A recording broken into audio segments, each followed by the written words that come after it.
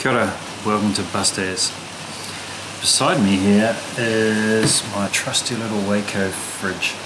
Now I've had this for, I don't know, at least 10 years and it's been bloody good. It runs on 12 or 24 volts, plugs into your average cigarette lighter, and it can freeze or chill.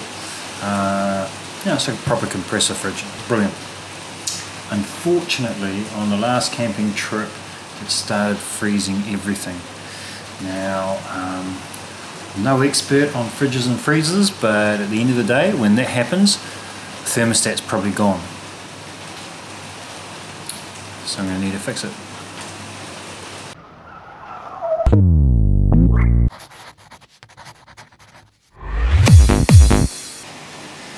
Now the first hint that something was wrong was I was getting flashing lights across my temperature control. It's not turned on now, but when it is turned on, I adjust the temperature by pressing this button, and I get a certain number of lights, up to 7 I think, depending on what temperature I set it at. Right down to freezing through to kind of keeping fruit cool. Now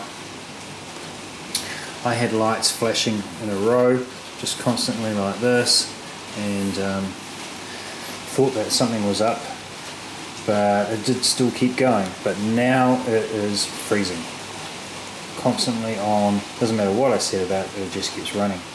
The first thing to check is this emergency switch. Now this little switch here enables you to put it into emergency mode, which means it just keeps running. It doesn't take any notice of what the battery's doing or anything like that, and just runs. That's clearly in the off position. So that means I haven't accidentally turned it on to just constantly run. So it's probably the thermostat. Now, thermostat could have simply shorted out, which means that it thinks it's hot. It's just a resistor that changes resistance as it changes temperature, and so if it's shorted out, then the fridge thinks it's hot and just keeps on trying to cool. Now I could probably take it to an agent. Waeco is now called Dometic in New Zealand, and I'm sure they'd fix it for me for hundreds of bucks. I could buy a genuine part thermistor to replace it, and I'd probably do that for, I don't know, 30, 40, 50 bucks.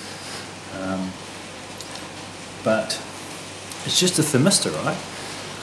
So maybe it'll cost less than that to fix. First thing I need to do is work out how the hell to pull it apart. So let's have a crack at that. Now here's the layout of the fridge.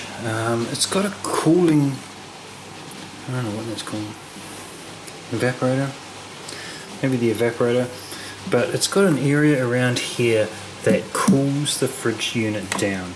The fridge itself is this bucket here. It's got a small shelf here. Now the reason for that is because underneath that is the compressor. So the thermostat, or thermistor as it's perhaps more correctly called, will be somewhere where it can sense how cold this is. So it could be somewhere around the side, or it may actually be underneath the base, measuring the temperature of the fridge. So what I'm going to have to do is I'm probably going to have to take the bottom off. Now, as I mentioned, this fridge is like 10 years old. So it's probably, as you can see, the screws, well, there's even a screw missing there, but the screws are a bit rusty. This may not go well, but let's find out. In fact, I may start by having it peek under here. Well, first little stumbling block, these screws don't look like they're going to come out. They're kind of rusted in, the tops are stuffed.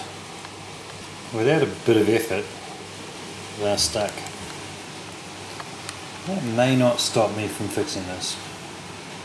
Let's flip it upside down and see if I can get it through the bottom. Look at the state of these rusty screws. Not a good sign. But then I guess they have come out of the bottom of a fridge, which probably gets a bit wet on occasion. These two are worrying me a little bit. They still need to come out. But I've got the compressor cover undone.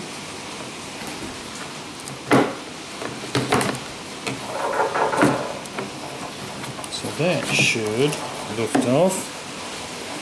Now of course it's wired to the compressor because that's where the power comes in and where the controls are. So for now I'll just put it aside like that. Now the compressor itself, it's got the classic Danfoss compressor. I don't know, maybe I need to turn this upside down.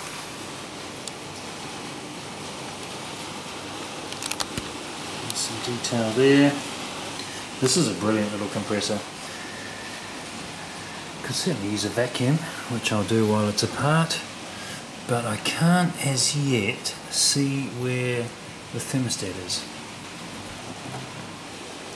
At a guess, those two white wires, you might be able to see them there. I'm picking they go off to the thermostat. And they seem to have a little plug, sort of what you might expect a thermistor to have on the end. Now bearing in mind this fridge is upside down, the compressor is actually mounted on this awesome plastic plate. Really looks well put together. It's got its radiator wrapped around it, which is where it allows the refrigerant to cool. Now if you want to know the details of how a refrigerator works, you're in the wrong place. I'm not so much interested in that. What I do need to do though is I need to get this off of here so that I can get at this bit. Now looking at it, it's mounted on these steel holes here holding up this side, and so they look like they could probably bend.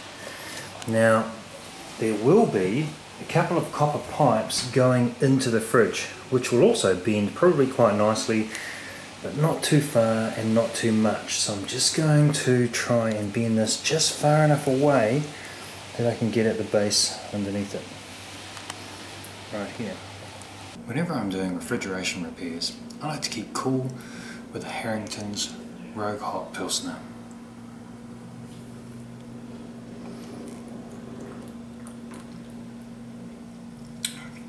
As fresh as a dip in the Waeco. Just kidding, but seriously, if anyone from Harrington's is watching this, or if you know anyone from Harrington's, get them to send me a box, eh? So overnight I did a bit of thinking about this, and I don't really want to pull it all apart. I've seen other people do that and it looks difficult and perhaps even unnecessary. But I do need to fit a new thermostat, or a new thermistor. Now looking closer at this, I'm kind of thinking that that's not the cable to the thermistor at all. I don't know what it is. This strip cable comes up to the control panel, and that's pretty much all the cables that come out of here, so it's not connected to there. It will be most likely on a little plug just like this, but I don't know if that's it. I reckon it's this one here, this yellow one. And it kind of makes sense that it's in a shielded cable, just to protect it. So I have an idea. I'm going to pull it off and see if the fridge runs. If I'm right, well, I could be right or wrong and the fridge won't run, but I'll also check the resistance across it. Okay, so with it disconnected and the fridge powered up, the fridge isn't running. Incidentally, this has next to no resistance across it. So if I simply short out these two terminals,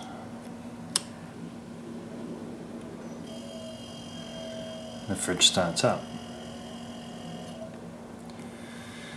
Now I happen to have a thermistor. Now this is what may or may not be the right one, but it's come with a solar charger for checking battery temperature. So I'm going to plug it in. Now it plugs in exactly the same. It's got the exact same plug on it. And when I plug it in, the fridge starts up. Now this is at room temperature, of course. Now what if I cool it down? So if I stick this into an ice pack and let it cool down,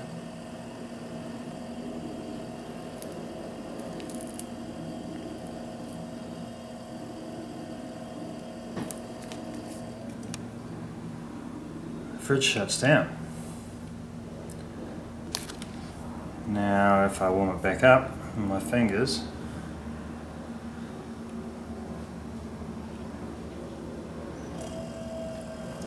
the fridge starts up again. So I can confirm that this is in fact the thermistor plug, and that this thermistor is capable of turning the fridge on and off. So what if I just pop it inside and close the door? Okay, so I've left this for a while with the new thermistor hooked up. It's currently not running, hence the orange light in the middle there, and you can hear the compressor's not running.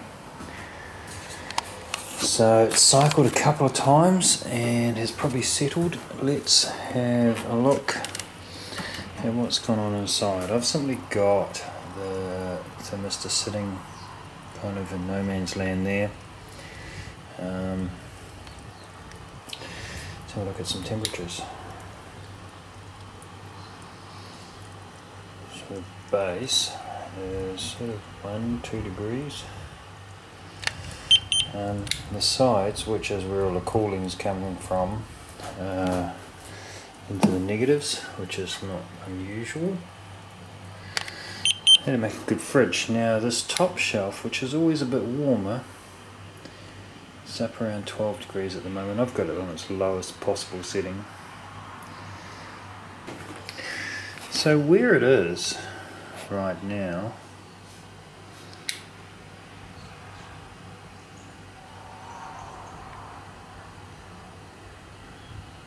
the unit's probably reading about 6 degrees and turning the fridge off at that point.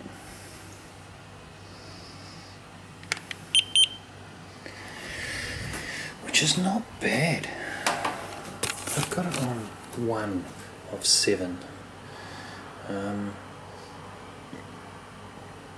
Historically, 3 of 7 would be cold, but nothing frozen.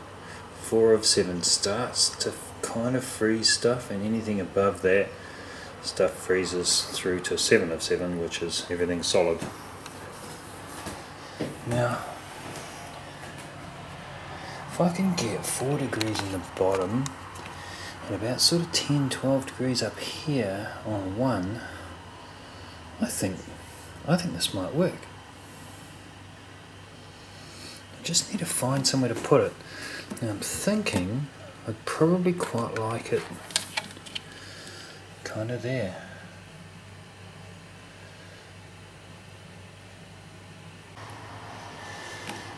Now why would I put it here? Well, this is where the cold comes into the fridge, right at this very point here, which means that somewhere there's a tube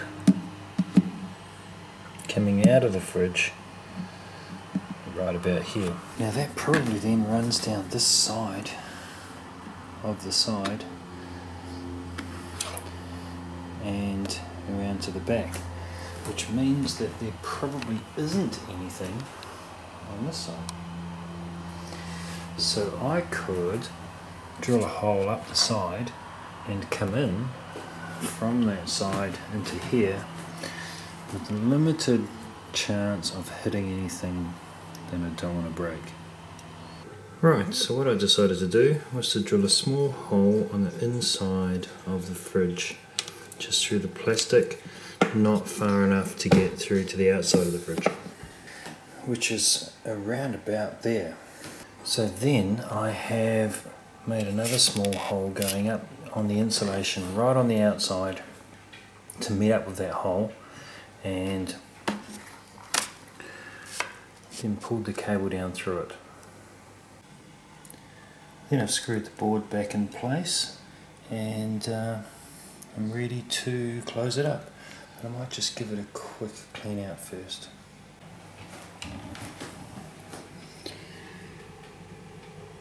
So once I confirm everything's working fine, I'll just put a little bit of silicone around there to seal it, and maybe a little more to hold it in place and just protect it a little bit.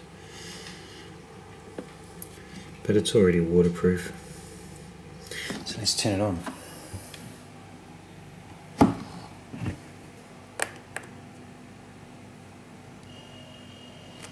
Well, that's a good sign. All I need now is to be sure that it turns itself off. Right, so I've used a little wee bit of silicone to hold it down and some tape to hold it in place while it sets, and I'm just going to cover it over with silicone to protect it. And here's the finished result. New temperature sensor, completely encased in silicone, and all of a sudden the old gear works again. So a little rough, but it works. Now, there's a couple of reasons I got away with such a rough approach. The first is that the thermistor in that fridge is a super common thermistor. It's 10 kiloohm NTC, I think it's called.